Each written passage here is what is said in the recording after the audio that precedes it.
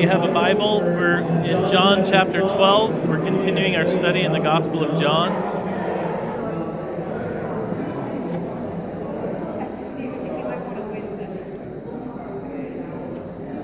Stop all this mirth.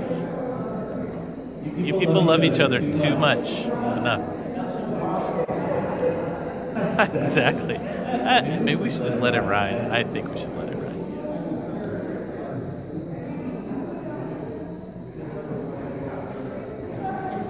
I would love to keep doing this, but the hamburgers are going to get cold at Teresa and Randy's if we take too long. And the potato salad will get warm and all those things. So we're going to dive into the Word here. So John chapter 12, verses 20 to 36. The hour has come, the title of today's message. Now there were some Greeks among those who went up to worship at the festival. They came to Philip, who was from Bethsaida in Galilee, with a request. Sir, they said, we would like to see Jesus. Philip went to tell Andrew. Andrew and Philip in turn told Jesus. Jesus replied, verse 23, the hour has come for the Son of Man to be glorified. Very truly, I tell you, unless a kernel of wheat falls into the ground and dies, it remains only a single seed. But if it dies, it produces many seeds. Anyone who loves their life will lose it, while anyone who hates their life in this world will keep it for eternal life. Whoever serves me must follow me, and where I am, my servant also will be. My Father will honor the one who serves me.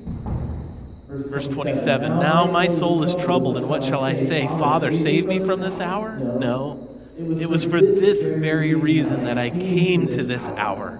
Father, glorify your name. Then a voice came from heaven. I have glorified it, and I will glorify it again. The crowd that was there and heard it said that it thundered. Others said an angel had spoken to him. Jesus said, this voice was for your benefit, not mine. Now is the time for judgment on this world. Now the prince of this world will be driven out. And I, when I am lifted up from the earth, I will draw all people to myself. He said this to show the kind of death he was going to die. Verse 34, the crowd spoke up. We have heard from the law that the Messiah will remain forever. So how can you say the Son of Man must be lifted up? Who is this Son of Man? They still don't get it. Verse 35, then Jesus told them, you are going to have the light just a little while longer. Walk while you have the light before darkness overtakes you. Whoever walks in the dark does not know where they're going. Believe in the light while you have the light, so that you may become children of light. When he had finished speaking, Jesus left and hid himself from them. Lord, thank you for your word today. Help me not to get in your way. Speak to us the things that we each need to hear. Whatever foolish things come out of my mouth, Father, take them, rearrange them into what needs to be heard in the heart of each one here. The power of your Spirit is in this room. The power of your Spirit's in your word. Help us not to miss it. In Jesus' name I pray. Amen. So we're heading for, another time change in just a few weeks on November 6th. Consider the difference that 1 hour makes. When it's time to spring forward, that single hour of stolen sleep feels like torture. Can I get a witness? But when it is time to fall back, that 1 hour, that one single hour means a long, guilt-free snooze session in the morning, doesn't it? 1 hour. 1 hour makes a big difference, doesn't it? 1 hour, just as 1 hour can bring suffering, another hour might bring rejoicing. But it is possible, or is it possible, I should ask, is it possible that one single hour might signify both suffering and rejoicing at the same time? In today's passage, Jesus says that his hour has finally come. This is after several occasions in John's gospel, if you'll remember, when Jesus has made it clear that his hour had not yet come at those various times. When his mother asks him to help with the wine at the wedding in Cana, Jesus says, what? My hour has not yet come. And then he makes the wine anyway. He must have been talking about a different hour. He was talking about this hour. When Jesus is teaching in the temple courts and the leaders try to capture him, he eludes them. He slips through their hands because, as John says, his hour had not yet come. But today, Jesus says, my hour has come. The hour has arrived. His hour has come. It's a strange passage because Jesus doesn't directly answer any one of the questions brought before him. I don't know if you noticed that.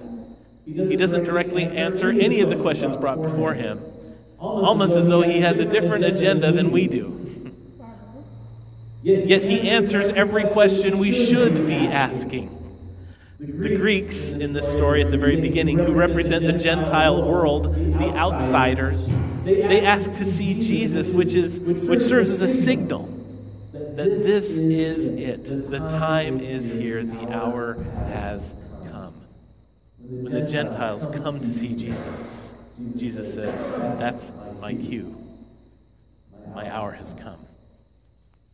Rather than jump on the opportunity to expand his ministry by entering into new Greek and Gentile territory and markets, Jesus rejects worldwide fame as it comes calling at his doorstep, and instead chooses the way of the cross.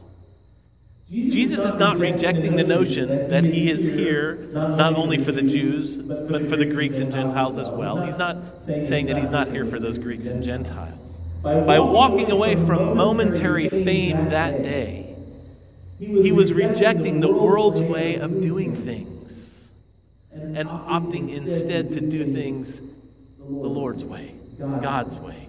Yet, yes, God would draw all nations, even Gentiles, to his love, but it had to happen a certain way. The hour of Jesus was not to be 15 elusive minutes of fame, but an hour of suffering and shame through which an eternity of rejoicing would be made freely available to all. He rejected the temporary glitz of worldly fame in favor of opening a permanent portal to heaven's glory. More on how that works in a moment. But the key to understanding the significance of this hour is found in verses 31 and 32 this morning. This is what Jesus says in those verses. He says, now is the time for judgment on this world.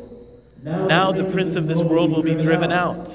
And I, when I am lifted up from the earth, I will draw all people unto myself. This is the hour of judgment. It is the hour of driving out. It is the hour of being lifted up. And it is the hour of drawing all people to himself. The hour of judgment. First, Jesus says, now is the time for the judgment on this world. By this, he means that the hour of the cross is the hour of judgment on sin. That's what he's talking about. Both the curse of Adam's original sin, as well as the sins that we personally commit each and every day. Commentator Craig Keener observed this. He said, the guilt of the ages cannot be swept under the carpet, but must be drawn out into the light and judged. Sin can't be swept under the carpet. God's not going to sweep sin under the carpet. It has to be drawn out into the light and judged. Wrongs have to be made right because God is a just God. What is broken must be fixed because God is a healer.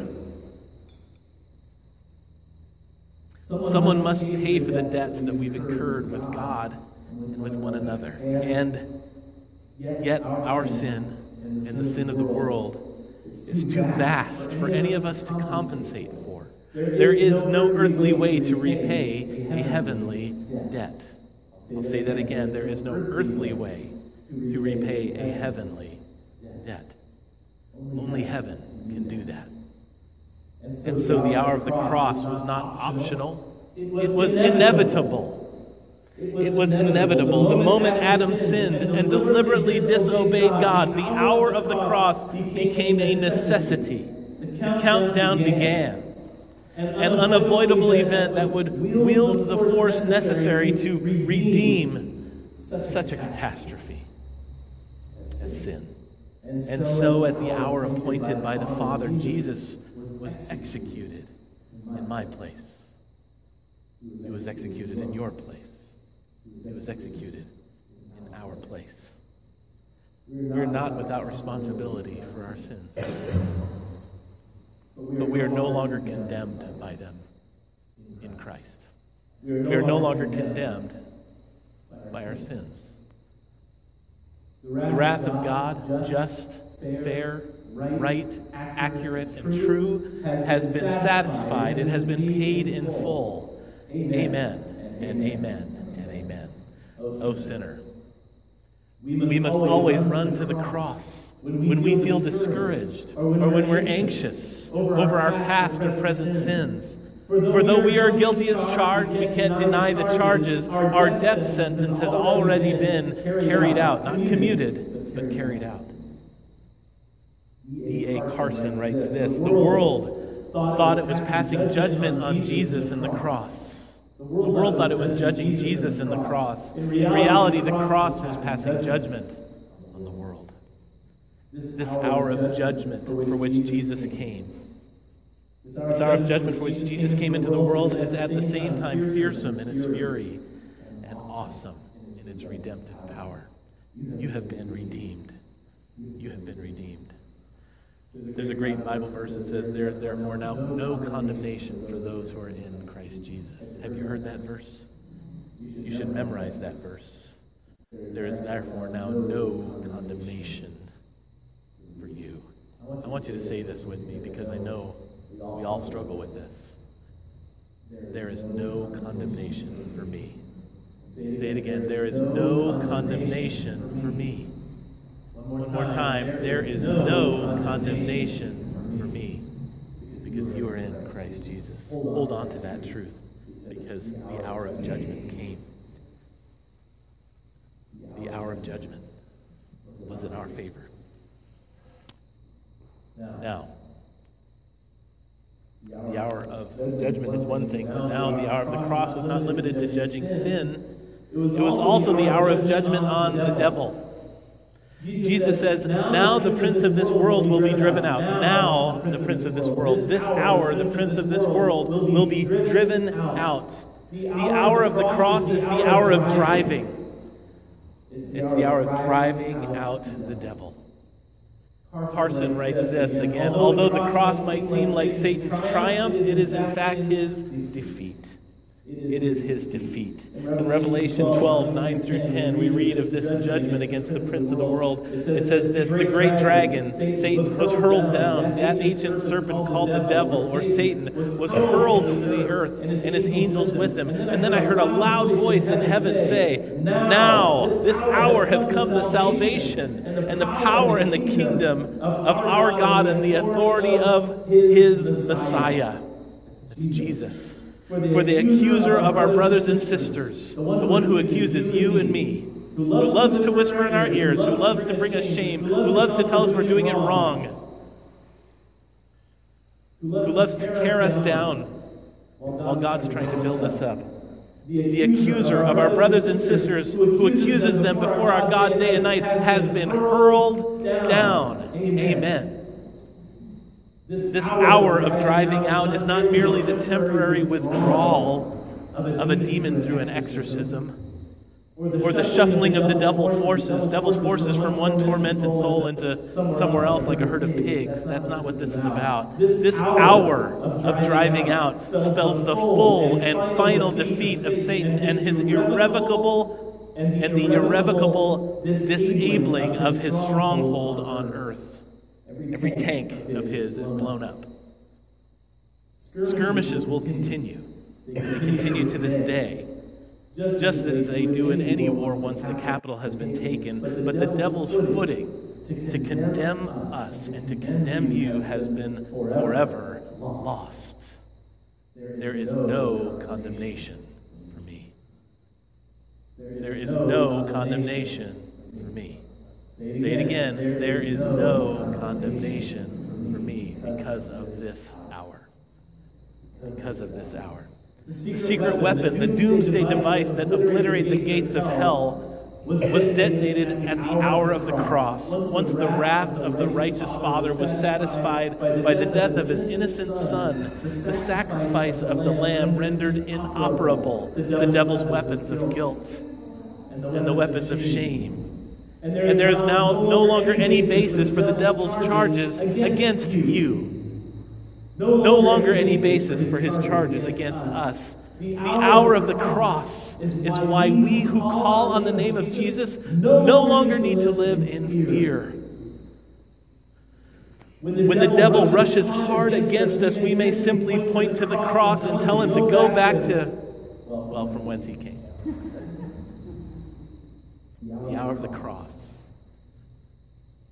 This bread and this cup, body and blood, is our shield and our fortress. The helmet which guards our hearts and minds when we are racked by guilt, driven to shame, and overcome by anxiety and regret. By taking upon himself the full measure of God's right judgment of the world, Jesus has once and for all foiled the devil's only possible gambit against us. The only thing he can do to you is whisper in your ear, and God has blunted that weapon through the cross.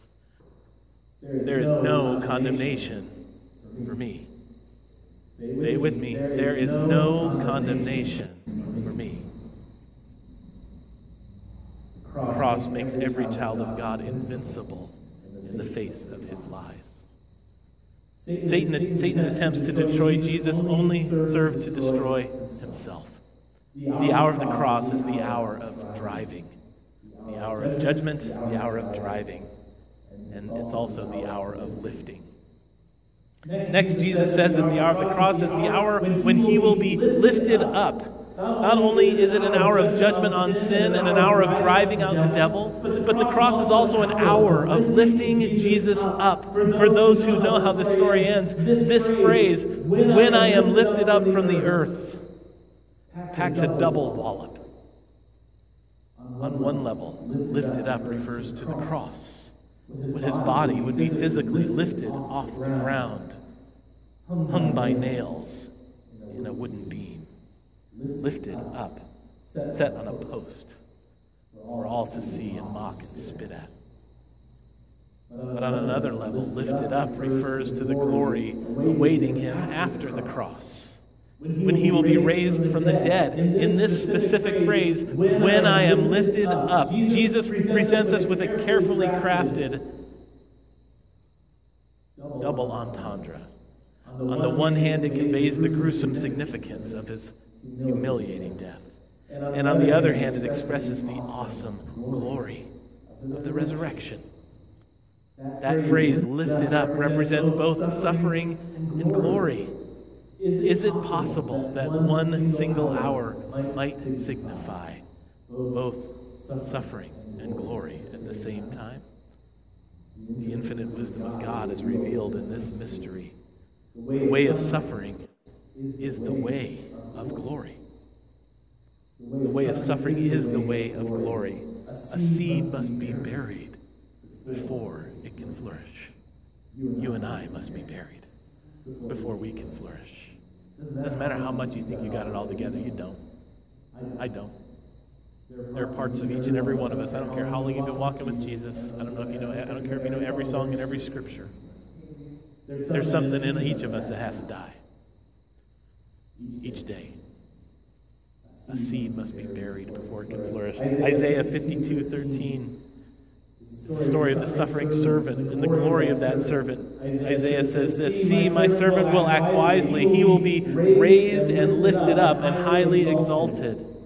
Hebrews 1:3 says this, "The Son is the radiance of God's glory and the exact representation of his being," not a carbon copy. He is the exact representation of his being, sustaining all things by his powerful word. After he had provided purification for our sins, he sat down at the right hand of the Majesty in heaven. Most of us spend our lives avoiding suffering.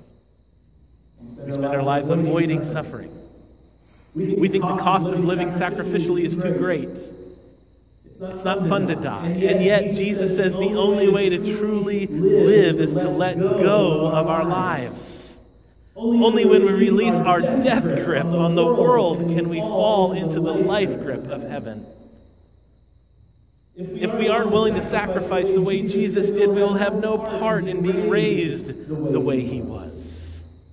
The paradox of the way of Jesus is that in order to live, we must first die. To gain everything that matters, we must let go of everything that does not matter. To win heaven, we must be willing to lose earth before we can be lifted up in resurrection power. We must first be humbled by the process of taking up our cross each day. The hour of lifting up has come, not only for Jesus, but for us as well. One more hour, the hour of drawing. The hour of drawing. The hour of the cross is the hour of judgment, the hour of driving, and the hour of lifting. Finally, though, the hour of the cross is also the hour of drawing. Jesus said, I will draw all people to myself. For those of us who are just a little worried about the Greek's unrequited request at the beginning of this passage, Jesus gives his answer here. He says that the hour of the cross is also the hour when he will draw all people, including Greeks and Gentiles, to himself. We need to be careful not to misunderstand what Jesus is saying here. He is not saying that all people will be saved. He is not saying that. He is saying that all will be drawn. He is saying that all people will now have the opportunity to be saved. We must bear in mind that the Pharisees taught that salvation was for the Hebrews alone, and that Greeks and Gentiles could only enter through the back door, if at all. Jesus turns that thinking on its head and says, there is no longer Jew or Greek, slave nor free. Because of the hour of the cross, all people may enter through the main gate, the front door. And Jesus is the main gate. The hour of the cross was the hour of drawing, when not only the people of Israel were offered the gift of atonement, but all the people of the world. All people, not some, but all, would be drawn to Jesus in this hour. One word about the cross, drawing all people to Jesus. Just a sidebar here. Some Christians think they're called to draw people to Christianity, or to religion, or to some other worldly enterprise. If you fall in that category, I would warn you that we are not called to lift up a religion or a philosophy or a denomination. We are called to lift up Christ and Christ alone, to proclaim Christ and Him crucified. I have found that lifting up religion is a waste of time. Nobody's buying. We shouldn't be selling. Lifting up Jesus will draw all people to Himself. It's far better. Our. Don't know how to say that. Our. The hour of you and me is come. To finish this morning, I think it's important to bear in mind that we are all still living right now in the hour of drawing.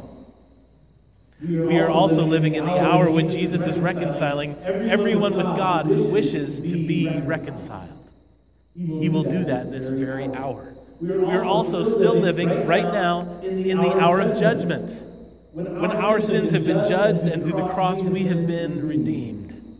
We are also living right now in the hour of driving out, when the devil's head is crushed under our feet by the power of the cross. Bread and crackers make him flee in terror. Amen. And we are also still living right now in the hour of lifting Jesus up in glory as we live lives that honor Him. He is worthy of being lifted up through the highest praise that we can offer And what is that highest praise? Is it songs? Is it offerings? Our lives lived in obedience to Him are the highest praise that we can offer God right now. This is the hour, right now, when we must lift up our own crosses of self-denial, self-control, and self-sacrifice. He said it must be so. We are to take up our cross daily, and that is how we lift His name up. We lift up Jesus when we carry our own crosses, when we're willing to be that seed that dies to itself, dies to the old things, is made new when God brings us life from death. As Jesus finishes his message at the end of our gospel reading for today, he conveys an overwhelming sense of urgency about this hour. Did you notice? Before he slips away from the crowd, he makes it clear that time is running out. Time is running out. We must work while it is still day, while we have the light of the sun, and before the night inevitably falls. In other words, this hour. This hour is an opportunity that is closing. It may be tomorrow, it may be next week, it may be 10 years from now. But Jesus indicates that a time is coming for all of us when it will be too late to choose, and he will be hidden from us. A time is coming, certainly at the time of death, but it may come even before that. What will we do? What will we do? Will we commit to follow him more fervently now? I hope that's what we'll do. Or will we let this hour pass? 1 hour makes a big difference. This is your hour. This is the hour that he has set for you to walk with him, to walk close to him.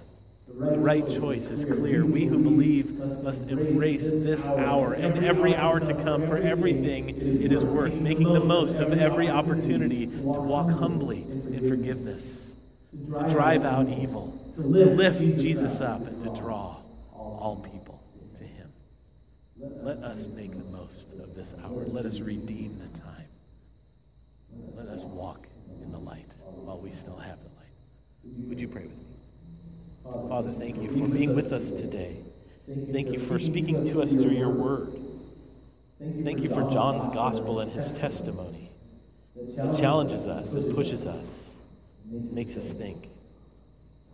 More than that, thank you for his testimony that causes us to consider how we might follow you better. Lord, we come to you not really relishing the idea of dying. None of us wants to die, but all of us want to live. Help us to know that to really live means to live in such a way that we seek your honor at whatever cost, even if that means laying our lives down. Lord, for some of us it may mean actually laying our physical lives down, and Lord, I pray that you would grant us courage if we're approaching that time. But for most of us, Lord, it's little things, like dying to a grudge, dying to an old way of doing things, dying to some stubbornness,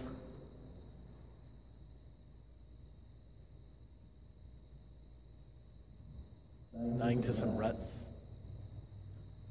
Lord, would you help us to die to those things that we need to bury them, so that we can be lifted up anew, that we can flourish as those seeds germinate in the soil of your Spirit, of your word.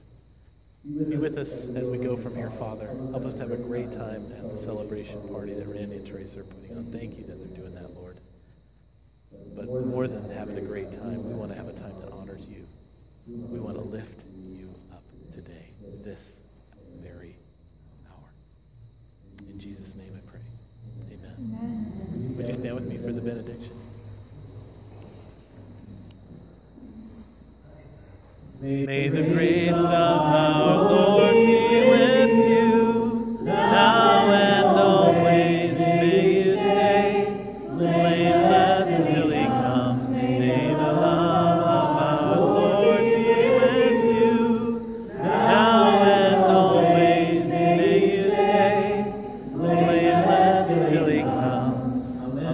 let's clear out of here as quickly as we can and head over to Teresa and Randy's, but not before you see Larry's picture of Levi. Oh my goodness. God bless you this morning.